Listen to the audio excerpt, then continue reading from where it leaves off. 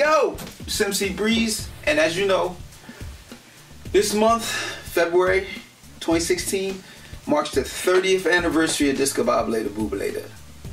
And I'm going to try to tell a story, a short story every day about Discombobulatorbubalator that a lot of people don't know. And one story is that I could think that comes to mind is, I remember when I first got finished recording Discombobulatorbubalator, I took it to a girlfriend that I was dealing with at the time and let her hear the song. And she was like, wow, this is great. I want to let my friend Al hear it. And so she took the cassette to Al, and or I left it there, and so she called me like a few days later and said, yeah, well, Al said it's not that good, it sucks or whatever. And little did Al know, I had already recorded it. Not so much recorded it, well, of course I recorded it, but I had already began the process of pressing the record. So I really didn't give a damn what Al thought.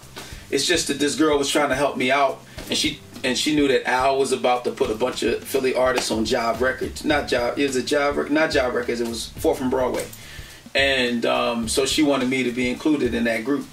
And what was interesting and ironic is that this guy Al, he signed a bunch of other artists to 4th and Broadway.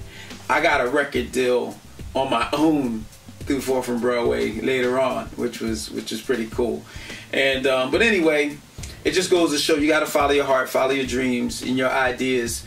Discombobulator became an underground classic, and I've met all kind of people, been all around the world because I took that step of putting that record out, regardless of what other people thought. So that was a Discombobulator moment, and peace and thanks to all that supported me.